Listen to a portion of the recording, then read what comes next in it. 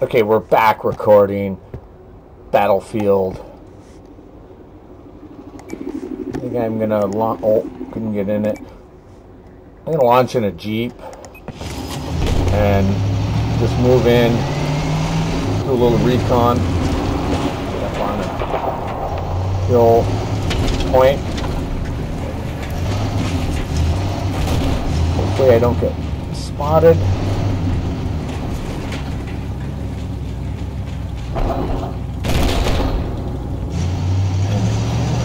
Get up here. We need you here. Come back, soldier. Come on. Come on. Okay, here we go. We are. Come on, let's move. I was shooting the soldier.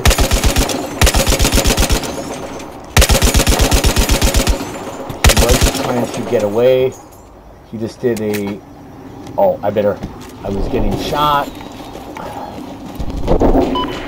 That was an enemy. Oh, there was a guy right there. Wow.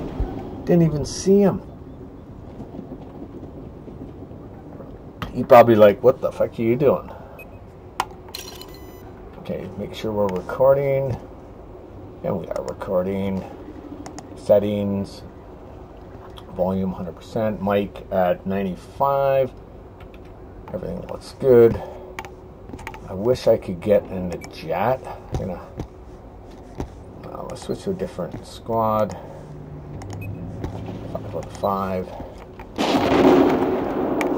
and we're trying to get in, or maybe an A10 or a Q5 fan tank, the Chinese variant of an A10. And I'm just going to hit deploy. Trying to get in that aircraft. It is this is a high demand time when you got so many people on. There's like, I don't know, 64 people on or 32 on each side. It's max. So there's 32 people on your side vying for all the equipment. Now, even if people don't know how to fly the aircraft, they will still spawn in it, and if they crash, that equipment is gone for whatever few minutes until it respawns. Whereas I know how to fly, and I know a lot of other warfare techniques in the battlefield. Stratus. Oh, I think I just got fucking. I think someone just launched. I'm gonna go to the fan 10. I don't think that's launched yet. Hopefully, I can get it. But I did leave and then come back, so. Might be someone else that gets priority sequence. Who knows? Hit and click. I could launch anywhere in the blue areas or people on my squad that are green, or I could go on the boat. There's just a myriad of options. Oh, there we go. We are in. We are switching to rockets. Going for altitude. Okay. Drink a beer and hopefully there's no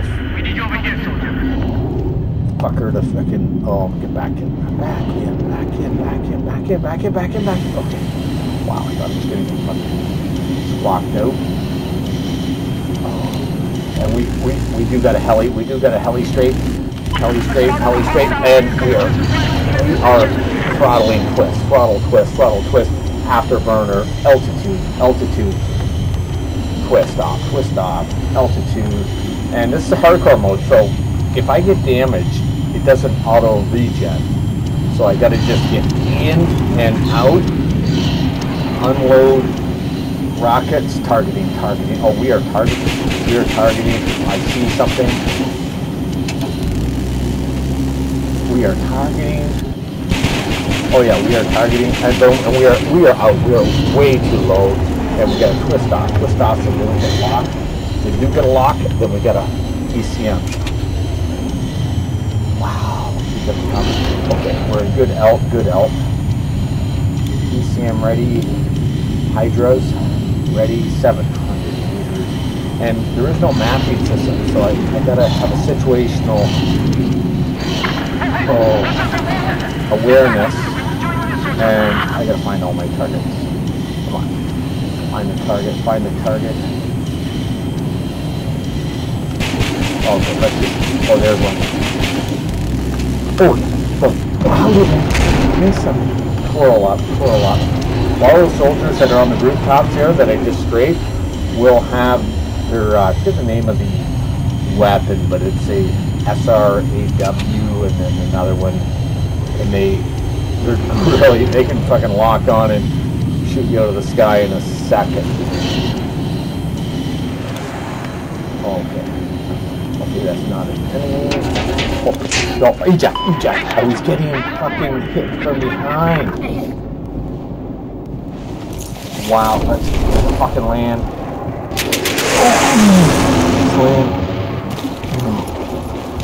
Oh my god. I survived. Fucking ejection.